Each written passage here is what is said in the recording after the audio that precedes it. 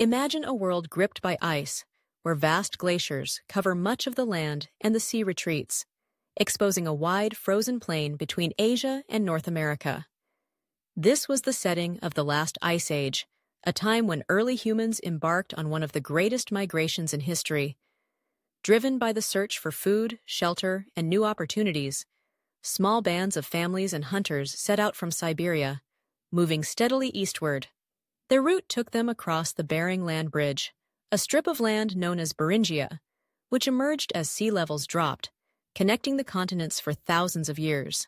These pioneering people faced unimaginable challenges. Without the benefit of modern winter clothing or sturdy boots, they wrapped themselves in animal skins, using every resource the land provided. They hunted mammoths, caribou, and other game, skillfully crafting weapons and tools from stone and bone. Foraging for edible plants and roots, they gathered what little the tundra could offer. Water was scarce and often frozen, forcing them to rely on melting ice or snow. Each day was a test of endurance, ingenuity, and resilience. Despite the biting cold and constant danger, these early migrants pressed on. Their journey was not a single event, but a gradual movement over generations, with families settling for a time before venturing onward. Over thousands of years, their descendants spread across the vast landscapes of North and South America.